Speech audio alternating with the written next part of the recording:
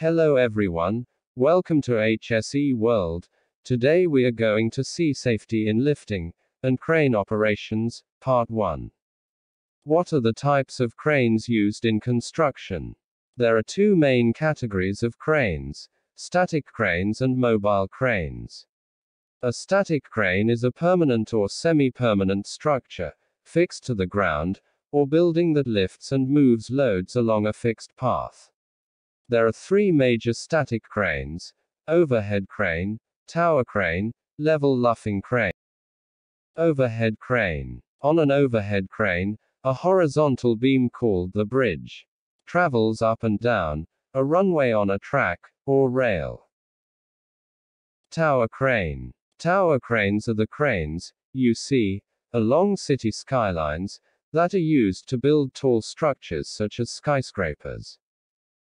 Level luffing crane. A level luffing crane consists of a vertical mast attached to a rotating, latticed jib that slews and moves inward and outward from the base. Mobile crane. A mobile crane is mounted on treads or wheels and can be moved from job site to job site.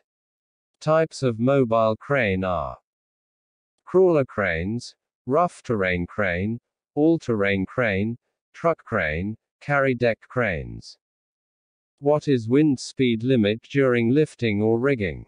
Lifting will be stopped if the wind speed exceeds above 32 km per hour equals 20 miles per hour equals 8.998 meters per second. What is working radius? It is the maximum radius or distance where the crane boom should not exceed for lifting the load.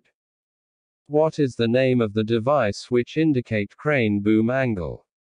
The safe load indicator measures the angle and extension of the boom, along with the load weight, and compares this with the manufacturer's specifications to determine if the lift is safe. A safe load indicator has the capability of detecting the angle, weight of load lifted, and ground radius of any lifting device. What is lifting plan? A lifting plan provides a systematic approach towards planning a lift, and ensures that the lifting operation is properly managed. For example, a lifting plan would ensure that the crane is safely deployed and operated, and the lifting crew are clear about their roles and responsibilities. Before you start any lifting operation, you must prepare the following: lifting plan supported by a risk assessment, safe work procedure or method statement, permit to work (PTW), and other relevant documents, example, load capacity chart, range diagram, rigging method. What is difference between SWL and WLL? SWL, safe working load; WLL, working load limit. Safe working load is the amount of weight, load, that a lifting device can carry without fear of breaking.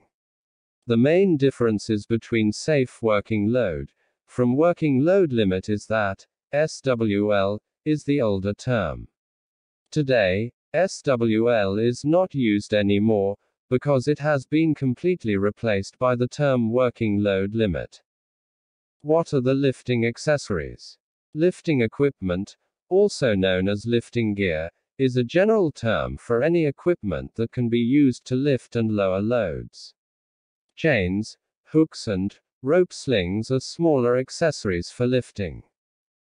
What is load chart? Load chart is a summary of what a crane can and cannot do. It gives a brief overview of the crane's capabilities and goes over the crane's features and characteristics, including the loads it can handle, given certain specifications, lift height, lift angle, etc. Different types of sling used for lifting. There are mainly three types of slings used in lifting: synthetic or nylon webbing, wire rope slings, chain slings. What are the parts of the crane? The hook, jib, boom, sling, shackle, outer rigger and counterweights, anti-two block device, load movement indicator, auxiliary hoist.